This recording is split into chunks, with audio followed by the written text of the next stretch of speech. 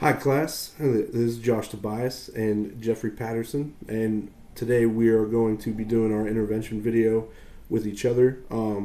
First, we're going to start off with me being in the role of the therapist and Jeff being in the role of the client, and we're going to talk about Jeff's phobia of public speaking. So, now that we've gotten that out of the way, we're going to go ahead and start.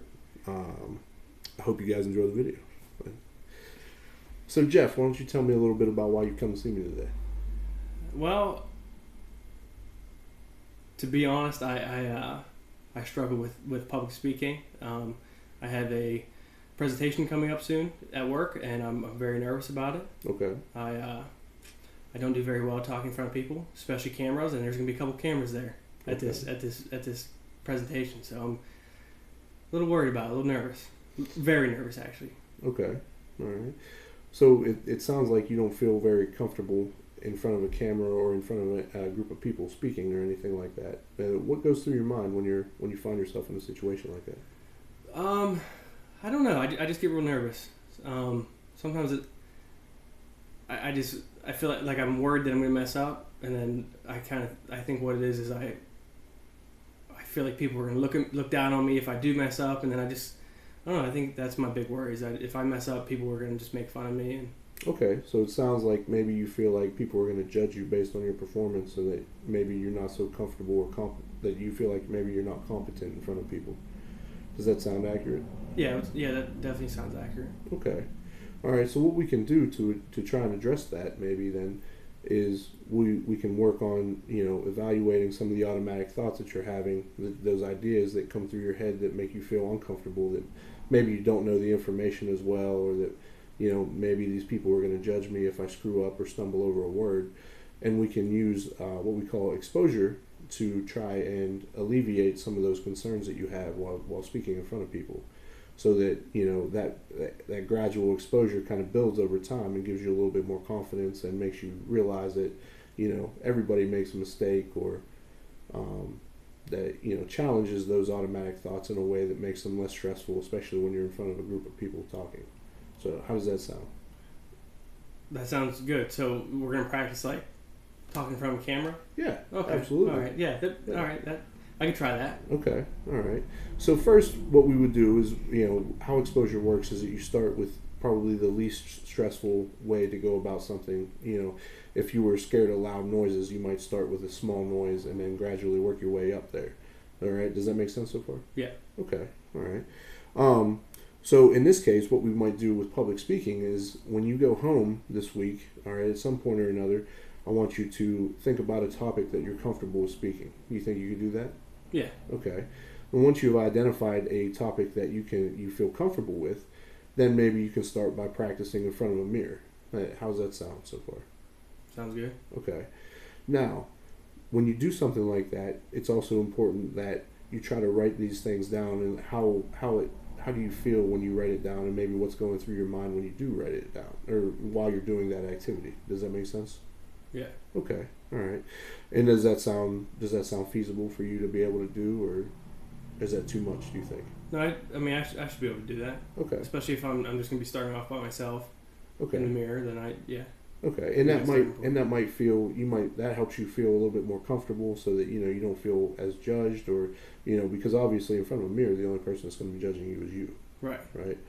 So okay, so that will help, and then after that, if you still feel comfortable, then you can move on to talking to an individual that you might be comfortable with. So maybe like your wife, since you're married, correct?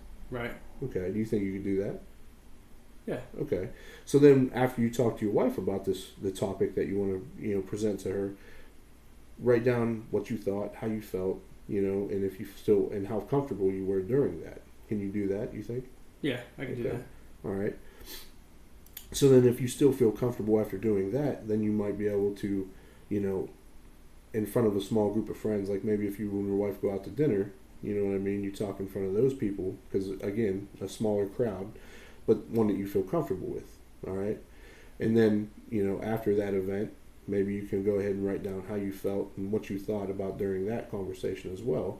And then you can kind of compare to how you would feel in front of a larger crowd and see how the differences are there. Does that make sense so far? Yeah. Okay.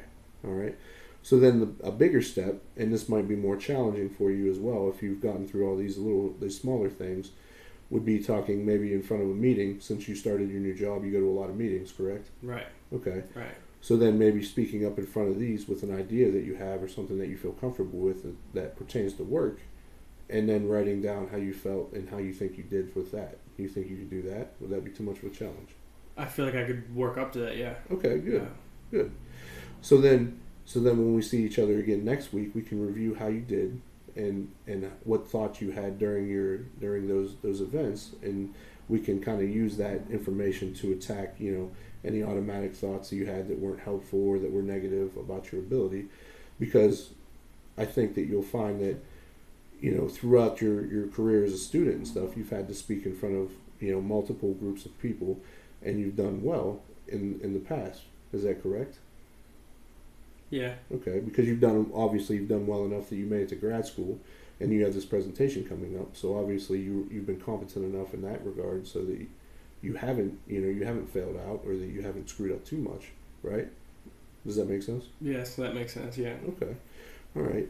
So then, so after we practice this, if we need to take it further, and maybe have you go in front of large groups of strangers and talk and stuff, so that you gradually get more comfortable over time, that might be something that we can explore further if the need arises. So, and if not, well then you shouldn't have too much problem hopefully moving forward with the assignment that you have upcoming.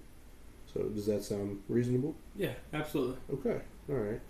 So basically, what we're going to have you do then is, after the session concludes, we'll have you go back home, make a list of things that you could talk about, who you want to talk to them to, or who you want to talk to about them, and then practice them in front of the mirror, and then go up gradually from there. And what that'll do is hopefully that exposure will give you a little bit of an ability to reduce the anxiety and the fear you have of speaking publicly.